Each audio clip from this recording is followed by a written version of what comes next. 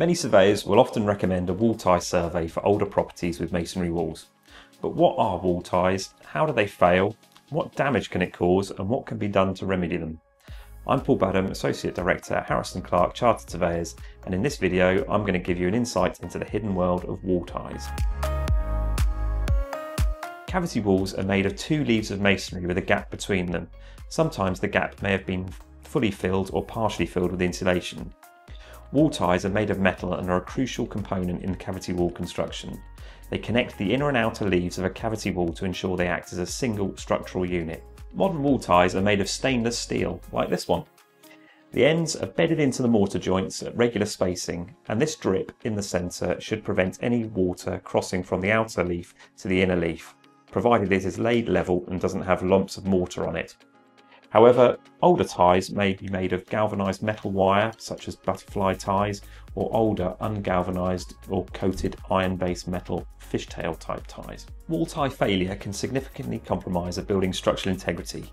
The primary cause of wall tie failure is corrosion, particularly in older buildings.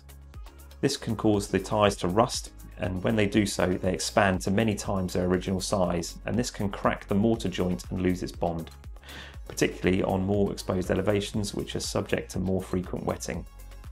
Rust expansion of wire type ties is not much of an issue, however these can also fail.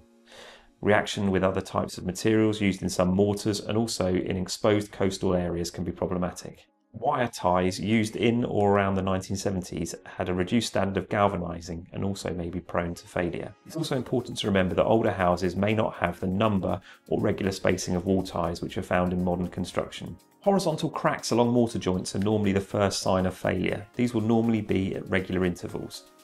However, with wire ties this may not always exhibit in any cracks to the external walls at all.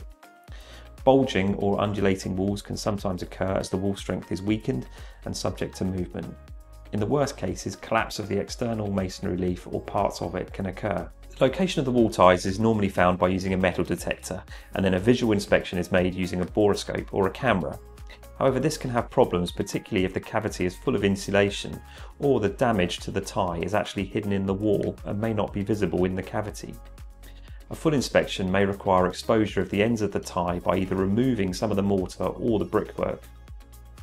The condition of the tie should be fully assessed, as remediation might not be necessary and periodic inspection may only be the required action. The repair process normally involves drilling into the wall at regular intervals and fixing new stainless steel ties into both wall leaves, either by resin fixings, hammer-driven or expansion methods.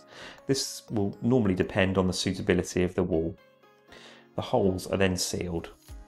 This process can cause debris to fall within the cavity, and if this occurs, the debris should be removed from the base of the wall or elsewhere to reduce the risk of dampness. The existing wall ties should be removed, ground off or isolated from the external wall, depending on what will be the best and most practical method for the circumstances. And then the external mortar should be made good and weather tight. At Harrison Clarke, our building surveyors undertake a thorough building survey, and any risks of wall tie or other structural failure will be considered.